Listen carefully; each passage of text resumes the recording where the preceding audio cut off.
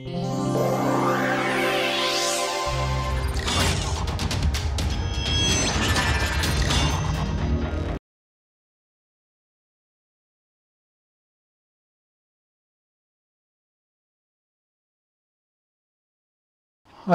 welcome you all for the module 3 lecture 1.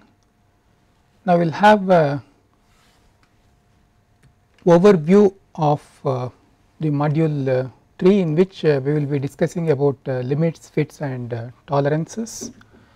Now, we will discuss about what are the reasons for size variations during manufacturing, and what is the meaning of manufacturing tolerance and fit, and what are the limits of work parts like upper limit and lower limit, and then what are the various considerations in allocating the tolerances for the work pieces. We will also learn about the some of the related standards, and we will discuss about the various types of tolerances, system of fits, and what are the various kinds of types of fits, and then what is the meaning of international tolerance grade, and what is the necessity of tolerance grade, and how do we select the kind of fit that is required depending upon the application, and then what are the various geometrical tolerances, and then we will also learn about the positional tolerances, and then we will move to the limit gauging part of the lecture, wherein we will be studying about the meaning of gauging and necessity of gauging, and how the gauges are classified, how they are manufactured, and what are the various types of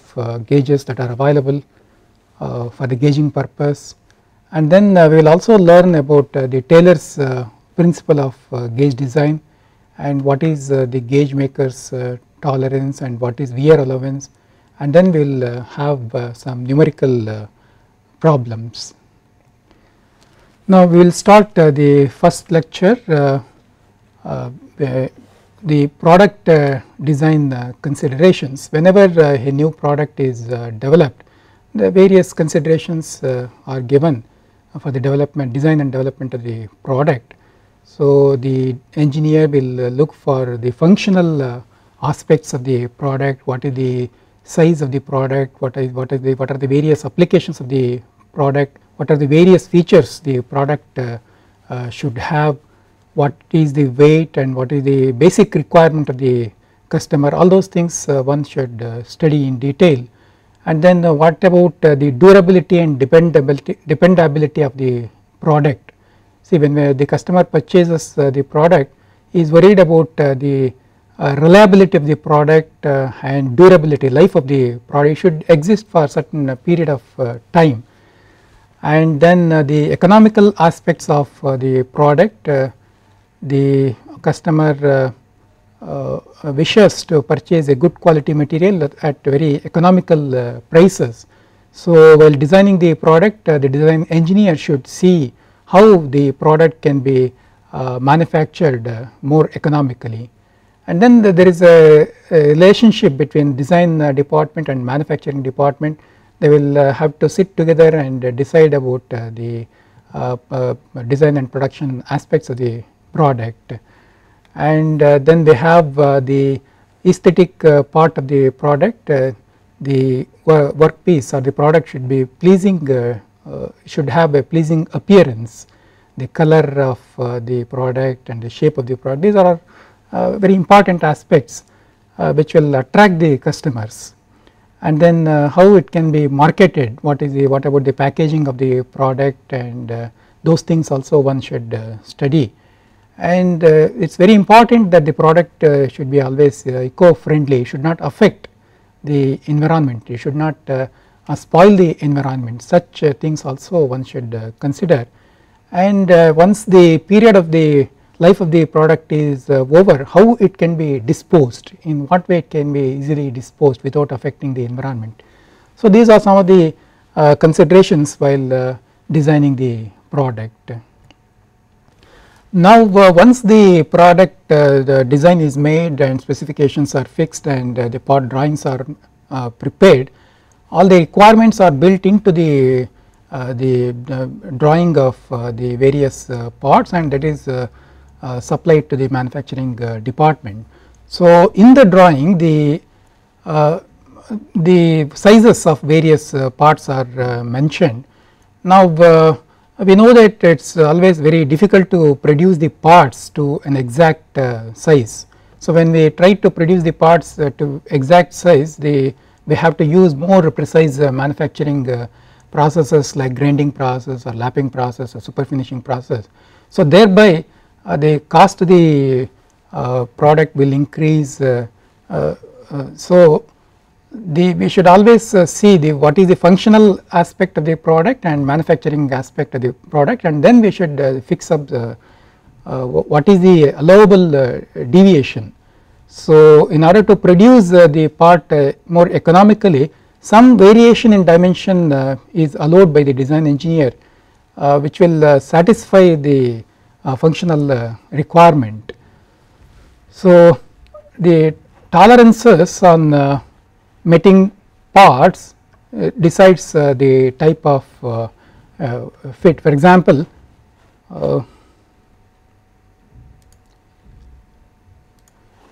so the design engineer has made some calculations, and the design shows that the size of the shaft is 10 millimeter.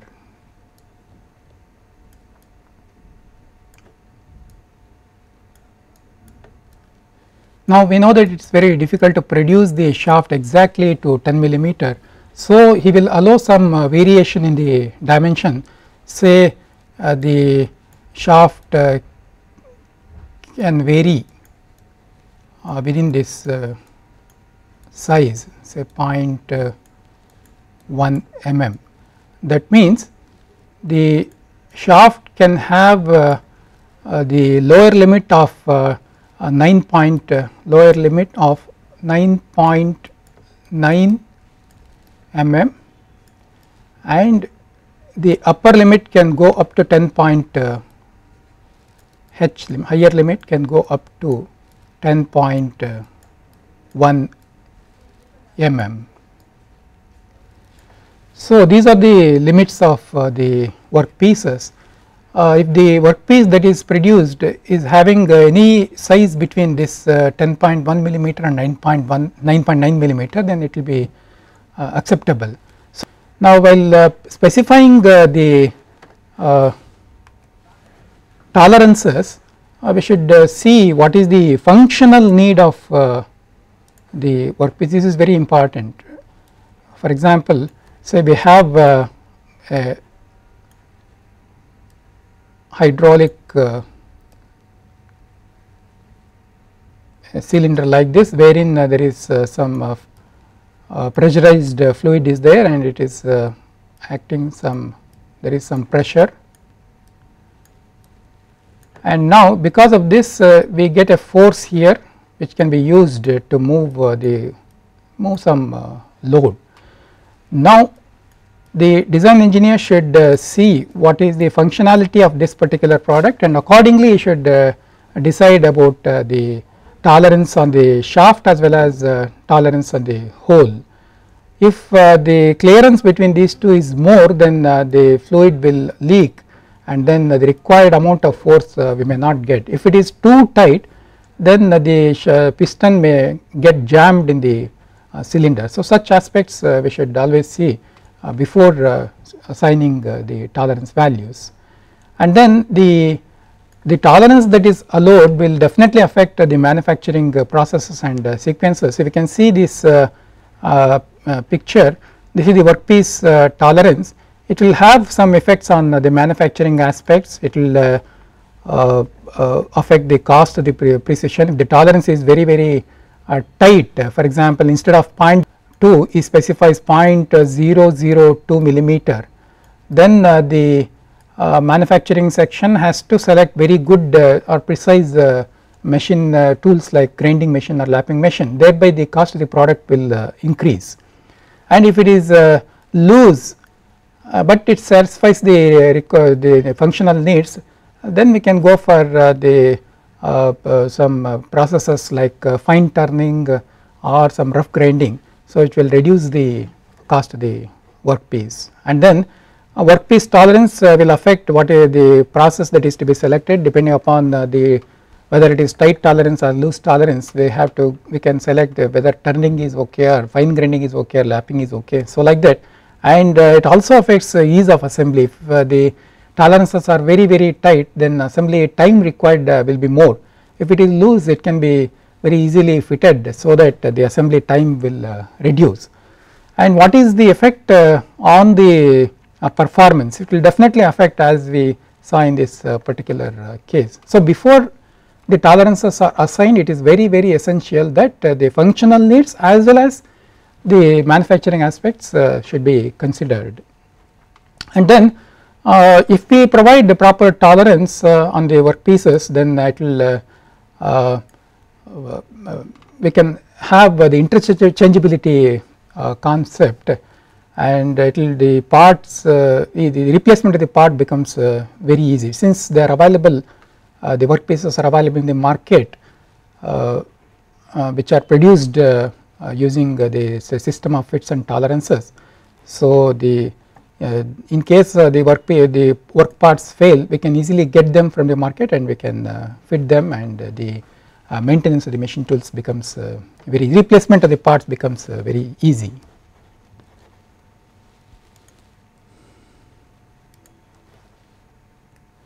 Now, we learnt about the tolerances, and now we will see why tolerances are specified. Now, if you see this diagram, we have the production system wherein we have various inputs like the human resource, and then machine tools, cutting tools, and then various measuring instruments, etc., the raw material. So, these are some of the inputs, and then finally all the inputs are used in a proper way, and then we get the output. And on the production system, always there will be definitely the environment will affect. Now, ideal conditions demand for parts without any kind of dimensional variation, but in actual practice we know that it is very impossible due to the following reasons. The reasons are variations in the properties of the material being machined. For example, the metallurgical property may vary from one place to another place in the raw material. At some places it may be very soft, at some places it may be very hard, and the thermal property of the workpiece also affects the dimensions. And then the production machines themselves will have some inherent inaccuracies built into them. So, because of these inaccuracies, the workpieces produced, the size of the workpiece produced will vary, and then it is impossible for an operator to make perfect settings, like the setting of the cutting tool, setting of the machine tool, and then we may always make some mistakes while setting the tools. Because of that, the inaccuracy in the workpiece is introduced. Also, the environment, working environment will definitely affect the manufacturing process. The temperature prevailing at the manufacturing site, or the humidity. Because of this, the dimensional variations will occur. So, because of that, the size of the workpiece will vary. Now, there are we discussed about some of the reasons why the tolerances are specified, and we will discuss about some of these points in detail. The influence of geometric accuracy of machine tools on workpiece accuracy. The manufacturer, you can see this picture here, the machine tool will have some inherent inaccuracy, like the movement of the spindle. It may not be perpendicular to the table. For example, so this is the movement of the spindle, and this is the work table, machine tool table. And now this may not be perpendicular, there will be some error, maybe a few seconds or few degrees. Because of that, the geometry of the workpiece will be affected. Also, the movement of the spindle may not be perpendicular to the table. Also, maybe there are some run out of the spindle is there, and then the axis I can see in this diagram the axis of the spindle and then the axis of the tailstock they are not in line. So, there is some inaccuracy. Because of this there will be some inaccuracy in the workpieces produced. We may get the drum shape of the workpiece, or we may get the taper in the workpiece which are unwanted. So, spindle rotation accuracy plays a major role, and then parallelism of saddle movement of the lathe axis. For example, so we have the saddle and we have the guideway, and then we have the spindle of lathe spindle axis. So, the movement of the saddle may not be parallel to the spindle axis. Because of that we may get various kinds of inaccuracies in the workpiece, and dimensions also will vary. And what about the straightness of the guideway? This lathe guideway may not be straight, so it may be having some inaccuracies like this. So, because of that also the workpiece will be affected. And then squareness of spindle axis with the table surface, that is what we discussed in this particular diagram.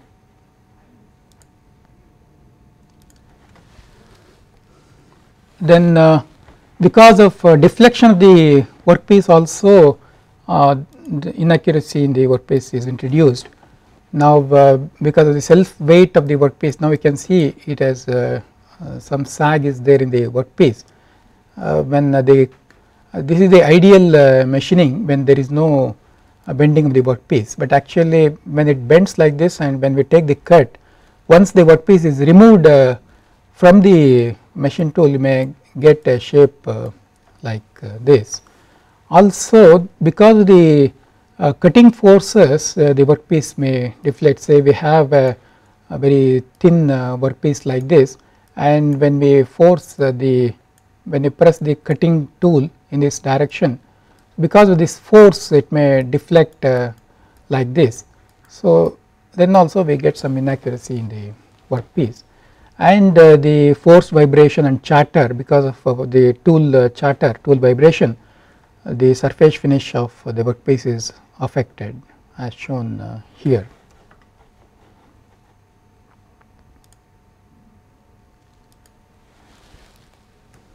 Now the tool deflection will also cause the geometrical variation of the workpiece and dimensional variation of the workpiece. You can see here there is a force acting at the tip of the tool, because of that the tool is bent like this.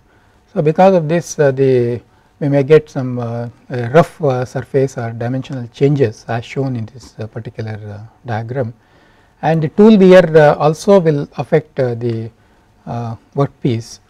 The various kinds of tool wear, the flank wear or the chipping of the edge of the cutting tool, and then the plastic deformation of the tool tip because of the high temperatures developed, and then the thermal cracks developed in the tool. All these factors will affect the dimensional variations and geometry variations of the workpiece. And then error due to location in fixtures. When the workpieces are mounted in the machine tool, sometimes the jigs and fixtures are used. Maybe the operator has not selected the proper fixture, or he may, while putting the workpiece in the fixture, he may not put them properly. So, because of that the dimensional changes may occur. And then error due to clamping of the workpieces. Now, we can see here we have the table, machine tool table, on which two parallel plates are placed here, and then the workpiece is placed. This is the workpiece. Now, and then using clamps, the workpiece is clamped. Now, sometimes the operator may place the parallel plates like this, and then when the clamping force is applied, the workpiece will bend like this, and now the cutter will cut the workpiece like this, and then once the clamps are removed, the workpiece will spring back, and we get the inaccuracy in the workpiece. Also, because of the slideway friction, the movement of the tool will not be proper, there will be jerky motion. So, because of that the surface finish may get affected, or sometimes the geometry is affected.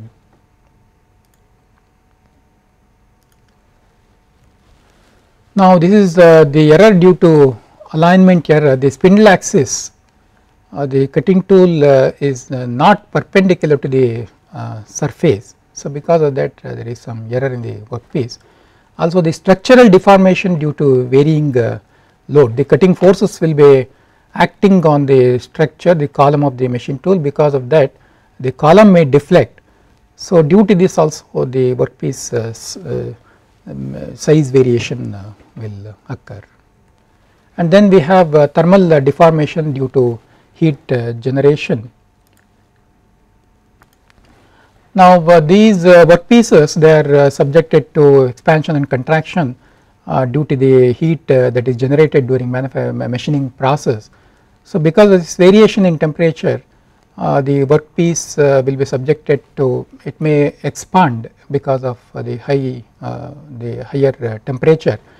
Now you can take the example of a workpiece, and then some milling operation is performed on the surface, and then after that immediately the operator goes for drilling of 2 holes like this. Now because of the milling the workpiece is in a heated condition, and immediately it goes for the drilling operation. So he puts the drill, and there is some tolerance for the center distance. Now once the drilling is over the workpiece is removed, and then when it cools this because of the contraction the center distance may change. So like this the dimensional changes will occur, and also the vibration from other machine tools or other operation. For example, in the next room maybe there is some pressing operation is going on. So because of that the vibrations are introduced, so the tool may vibrate, and it will affect the geometry of the workpiece, and also the reaction forces acting on the various members of the machine tool will lead to deflection of the machine tool, and the errors are introduced.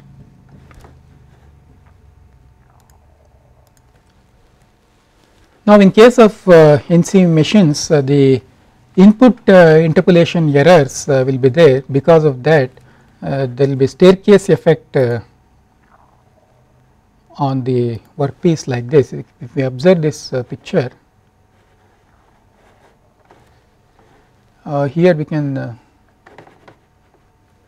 see there is some staircase effect. Okay. So now other reasons for dimensional changes is servo system errors like dead zone effect and feed drive stiffness, positioning errors of the drives, and then thermal drift is primarily caused by feed axis on the basis of recirculating ball screws. See, because of the movement of the ball screw the heat is generated, and because of that the screw may expand or it may contract due to thermal changes. So that will because of that also there will be changes in the dimensions of the workpiece. Now any attempt made to overcome the factors discussed with a view to obtain ideal conditions, that is ideal dimensions, will lead to very excessive cost.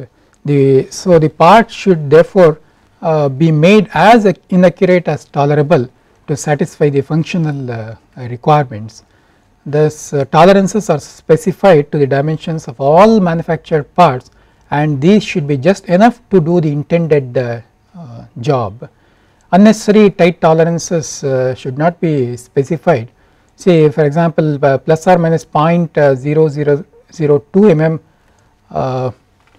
should not be specified when plus or minus 0.002 mm will satisfy the need. And then tolerance, we should understand that the tolerance is a compromise between accuracy required for proper functioning and ability to economically produce this work to produce the accuracy. We should always understand that while specifying the tolerance the need should be satisfied, as well as we should consider the manufacturing aspect, so that the product can be produced at economical with economy.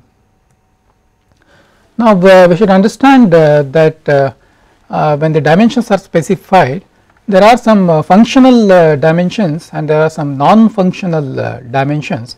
If you see this diagram, there are some dimensions like NF are non-functional dimensions. You can see here, this is the outer surface of this particular curved part, wherein no mating part will come in contact at this place. So at this place we need not have to specify very stringent tolerances. Open tolerances will be alright. In some places like say here, F is the functional dimensions, wherein we have a bore in which some shaft will come and it may rotate in the bore or it may slide in the bore. In such cases we have to specify the tolerances with taking lot of care. Now let us try to understand what is the meaning of fit and what is the task of fitting the mating parts. So we can see here we have a bore hole here, we have a part wherein there is a hole and then we have a bush and then there is a shaft. We have to assemble all these three parts. Now we should understand that the bush will be in contact with the body of this particular bearing, and there should not be any rotation or movement between bush and the body. So there the no motion is no sliding or rotation is required. So these two, bush and body, should be held tight, and then here we have a shaft which will be rotating in the bush or it may be sliding in the bush. So there some clearance is required so that it easily runs or it slides. So in such cases carefully we should assign the tolerances. In the olden days such kinds of work were done by the operators called fitters manually. They used to take the shaft and they used to take the mating part, that is hole, and they used to adjust the size by using scraping or filing operations or some lap tools. So manually the fitting of the jobs was made. It was very slow and it was applicable only for one-off situations. Now with the advent of the high speed machine tools and the interchangeable manufacture, parts are machined in a very precise and repeatable way that they require no individual fitting, manual fitting of the parts. Mating parts could be taken randomly and assembled to get any required fit. This is possible by the use of proper tolerancing and by use of proper fits and tolerances. Depending upon the fit that is needed, proper tolerance or proper deviation in the size is allowed. Now one of the most important considerations when applying tolerance is the fit. What is the kind of fit? I gave the example of the bush shaft and the body. So between body and bush no movement is required, so there the tight fit is required, whereas between the shaft and bush some clearance is required so that the shaft moves easily. So their clearance fit is required. Now depending upon the application, sometimes clearance fit is also used to allow the expansion due to heat, due to continuous usage of the work part, for example sliding shaft or the running shaft. There will be increase in the temperature, because of that shaft may expand, and if sufficient space is not available, so it may get jammed in the hole. So to allow for expansion also some clearance is allowed, and then what is a sliding fit for better positioning is used, and sometimes interference fit is used for holding the parts together. Now another consideration while allowing or specifying the tolerance is the tolerance stack. Now the design engineer should understand what is the effect of this tolerance stack. We can see here we have 3 pictures wherein we have 4 circular features are there with varying diameters, and they have the varying lengths with some tolerances. Now if the tolerance is specified like this as shown in this diagram, okay. Now between the size between the surface B and surface D, okay, the tolerance between surfaces B and D can be as large as plus or minus 0.15 if the specification is like this, and if the specification of tolerance is like this, okay, then the tolerance can be as low as plus or minus 0.05. So this the design engineer should understand, and he should carefully assign the tolerances. Now another important point to be considered is whether the tolerance is specified on radius or diameter. Now in this picture you can see the tolerance is provided on the radius. So 250 plus or minus plus 0.001 mm minus 0. Now in this diagram the tolerance is provided on the diameter, that is 500 plus 0.001 mm, and lower limit is 500 mm. So depending upon whether it is placed on radius or diameter, the diameter will vary. A tolerance on a radius might be looser than proposed, while the tolerance on the diameter might be tighter than planned. Should be considered carefully. And then whether any plating or finishing operation is specified on the surface. So whether plating is required, what is the thickness of the plating, that also should be specified, whether the dimension specified in the drawing is before plating or finishing operation or after finishing and plating. So such things one should consider. And then sometimes the minimum or maximum limits are specified on the drawings. We can see here we have a work part like this, and we have a fillet here, and the radius of the fillet is 0.015 minimum. Now if we follow this, the operator may produce a part with a radius of 0.125 millimeter. So as per the specification this work this size is allowed, but whether it affects the functionality, that we should consider. So we should be careful while specifying minimum or maximum limits. The functionality we should consider. Now sometimes compound tolerances are used. You can see here we have a work part with this particular shape, wherein there is a tolerance for length at this particular place, and there is tolerance for height, and then there is tolerance for the angle also. Depending upon the actual sizes of this theta, length and height, this L will vary. So while giving all these tolerance values, we should see what the functional aspect of this length. So the dimensional tolerances are key in getting parts what we require, and using them appropriately will save time spent coordinating with the manufacturer and avoiding the design issues and reducing unnecessary costs. And tolerance stacking or accumulation in assemblies, they control the critical clearances and interferences in a design, such as lubrication paths or bearing mounts, and thus the performance is affected. And we should understand that tight tolerances will always increase the cost of the production, and they will also influence the selection of production processes, and then the assemblability of the final product will also be affected.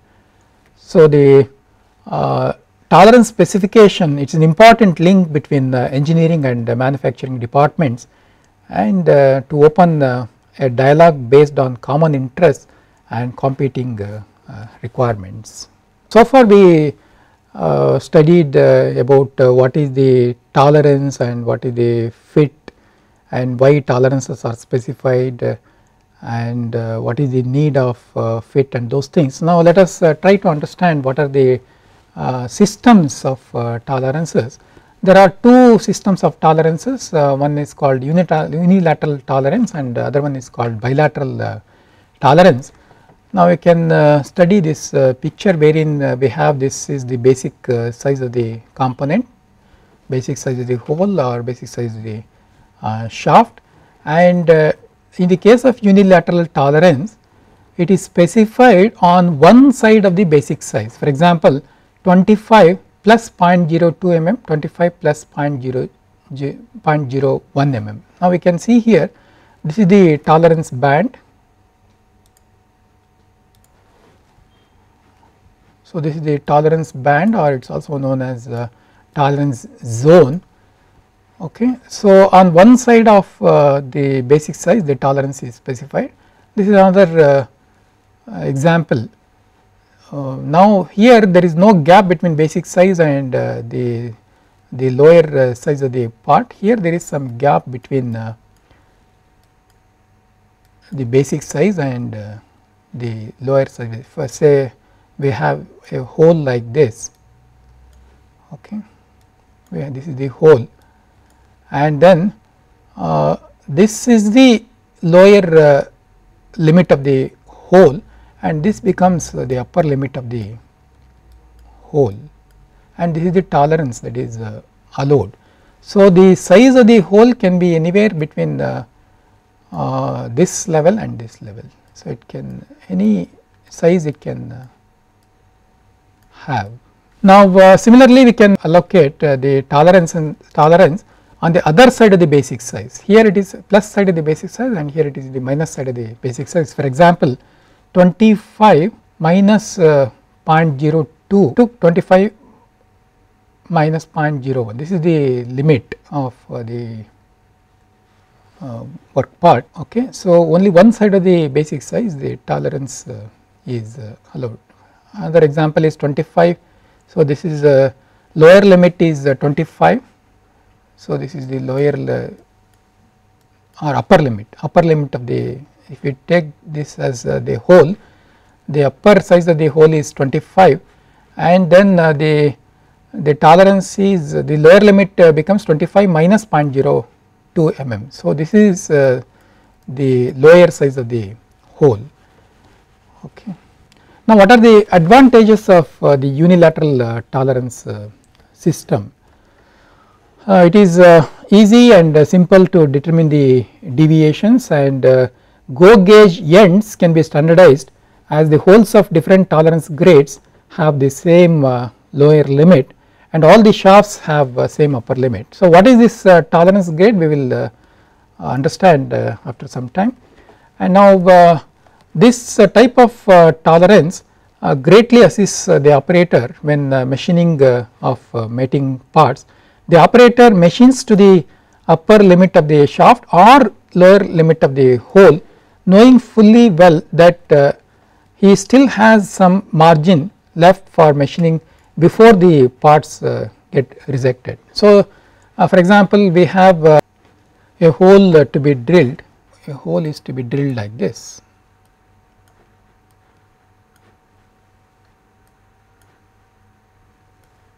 This is the lower limit of the hole and this is the upper limit of the hole. Okay. The basic size say it is, this is the basic size which is coinciding with the lower limit basic size. Now it takes the drill tool which is corresponding to this basic size or lower limit and he starts drilling, and then there is lot of material left.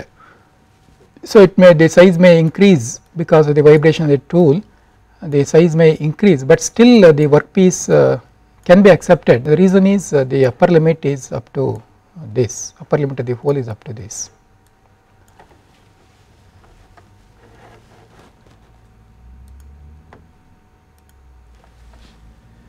Now the second type of tolerancing is bilateral tolerances, wherein we have this basic size and tolerance is provided on both sides of the basic size.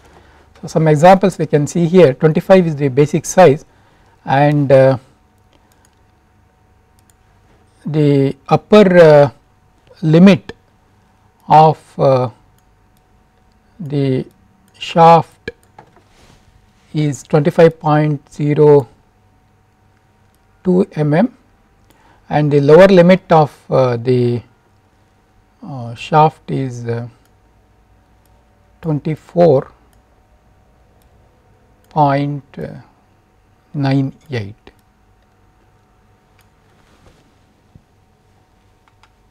Now, the basic size is in between these two, and the deviation is allowed. This basic size is 25 millimeter. So, the deviation is allowed on both sides of the basic size. So, that is bilateral tolerance. Now, another example is 25 plus 0.02 mm and 25 minus 0.01 mm. So, 25 mm is the basic size, and then this side it can go up to 0.02 mm, and on the negative side it can go up to 0.01 mm. So, this system is used in mass production when machine setting is done for the basic size.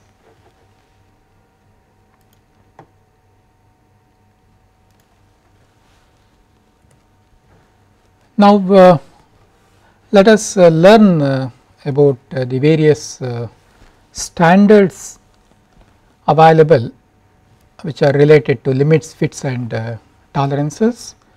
Now, we have Indian standard IS 919, and then American system ANSI B 4.1, and then ANSI B 4.2, which deals with metric units, and then we have ISO system of tolerances. So, all these standards they follow these ISO system of tolerances, and also we have American gauge design standard. Now, let us learn about some of the terminologies related to limits, fits and tolerances as per Indian standard IS 919.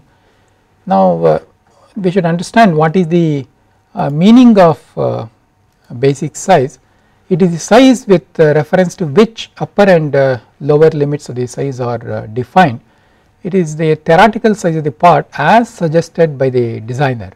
So, the design engineer will make some calculations, and finally he will arrive at some size for the shaft, say 25 millimeter.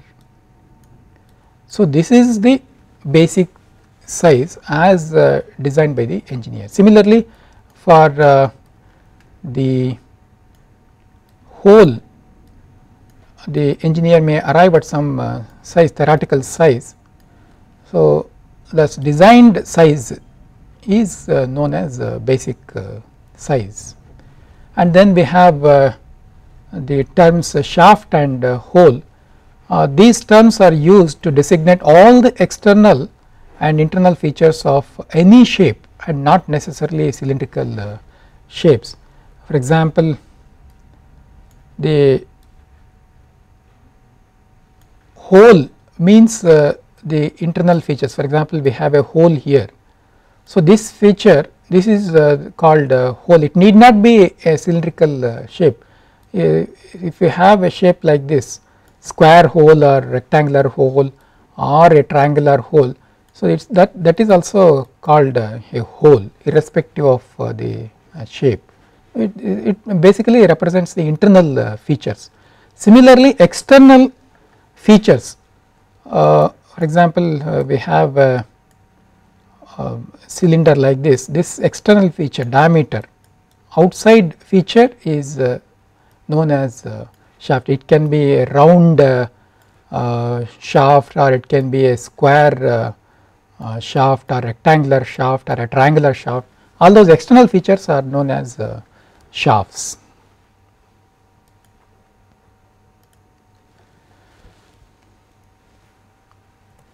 Now what is the meaning of actual size? It is the size actually obtained after machining.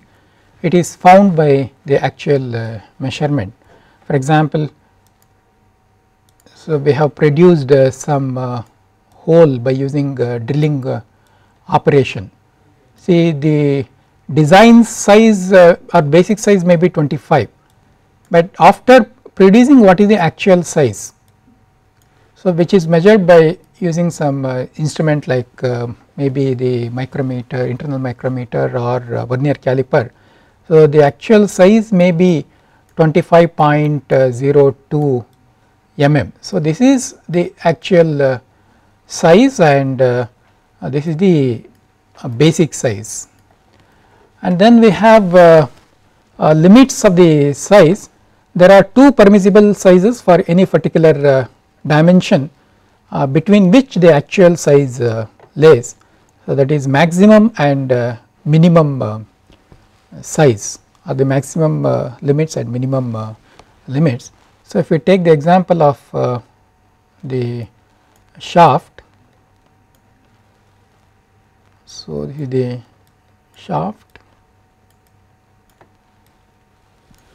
Now, this shaft, the basic size say it is 25 mm as suggested by the design engineer, and he also gives some tolerance, it may be 25.01 mm, or it can go below 25 by 24.99 mm.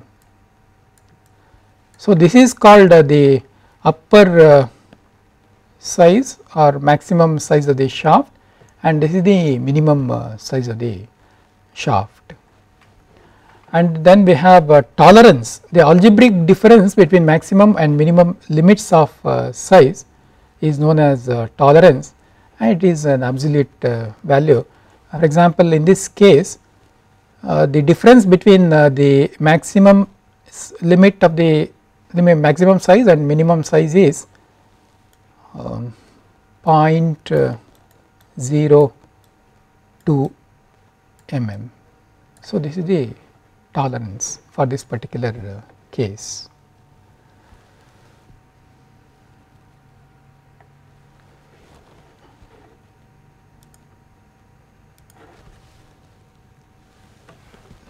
Now, let us conclude the session. In this session we studied about the basics of limits, fits and tolerances, what is the meaning of tolerance, what is the meaning of fit, why the fit and tolerances are required, and what are the various types of assigning the tolerances like bilateral tolerances, unilateral tolerance, such things we studied.